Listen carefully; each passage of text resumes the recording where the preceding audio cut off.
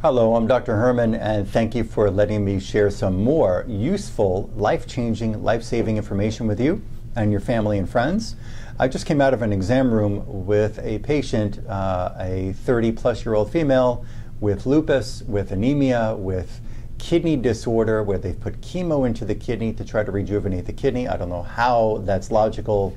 That's logic is beyond my comprehension, because poisons into the kidney cannot help rejuvenate kidney function. In any event, this woman had terrible chronic fatigue and a whole host of various symptoms. She has been going to hospitals, and I wanted to share with you on her first day, and this exam showed that she has, her primary degenerative organ is her lymphatic system. Now, your lymph system is part of your immune system. It's part of removing infections and toxins from your tissues, and also when that lymph is very congested, your body can feel chronic fatigue.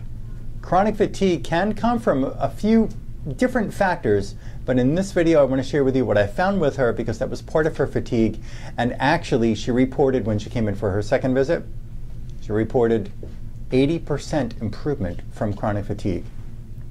In her lymph, we found electromagnetic field stress from televisions, from cell phone. I also found with her that she had 4 different vaccine residues. One of them is called DIP. The other one is diphtheria, pertussis, tetanus vaccine. Another one is called MMR, or measles, mumps, or rubella vaccine. She had a couple of other diphtheria, pertussis, tetanus, DPT vaccine residues in her, different combinations. She also, in her lymphatic system, she had multiple parasitic infections that have not been cleared out by that lymph system. She also had Lyme infection called Borrelia burgdorferi that was found in that lymph tissue. Bartonella is a co-infection that commonly is found with Lyme, with Borrelia infection. And she also had dental amalgam, a mercury filling residue. She has 1 mercury filling in the mouth, and that ended up in her lymph, and the lymph is not able to rid all of these toxic and infectious agents.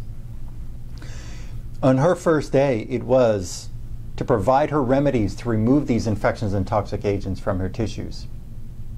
In the next exam, which I'll show you in another video, we already had 80% improvement in her fatigue relief.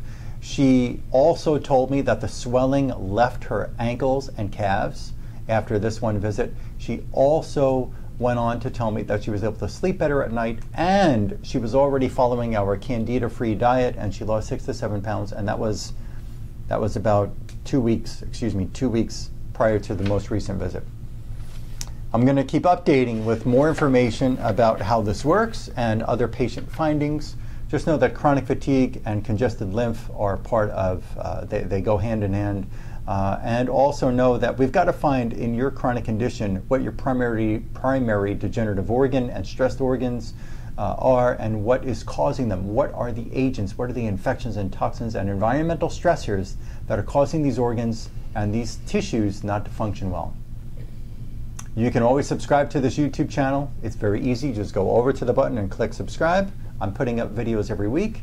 And also, I share a great wealth of information on my Facebook page. You'll see that name at the bottom of the screen here, Westside Advanced Care Center. Just like that Facebook page. Share this video with your friends. I look forward to helping you and your family and your friends. Thank you very much.